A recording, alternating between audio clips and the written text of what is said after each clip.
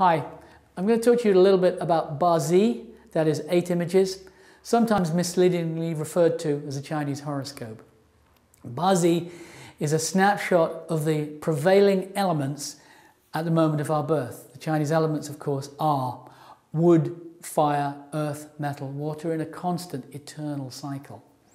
So this moment is very distinctive. This moment is pretty much unique to one person, where they were born at this particular moment.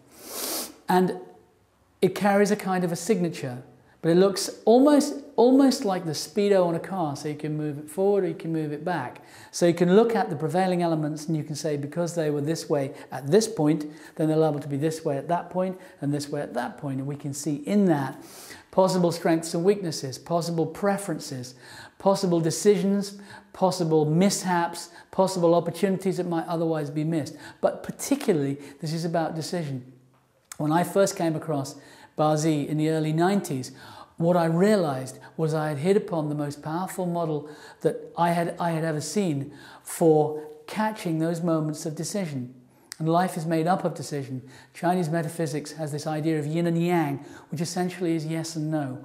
All we are doing all the time is saying yes and no to a series of decisions, sometimes 10, 20,000 times in a day. From the moment that we're born, we're making these decisions, and the Bar Z kind of tracks those. Some of those decisions lead on to glory and some of them don't.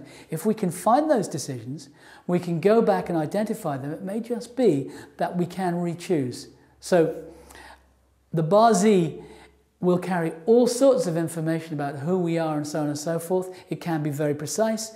It may produce tall, dark strangers. It may predict the future. It may do all sorts of stuff. But essentially what it will do is to identify those moments of decision. If we have chosen, we can unchoose.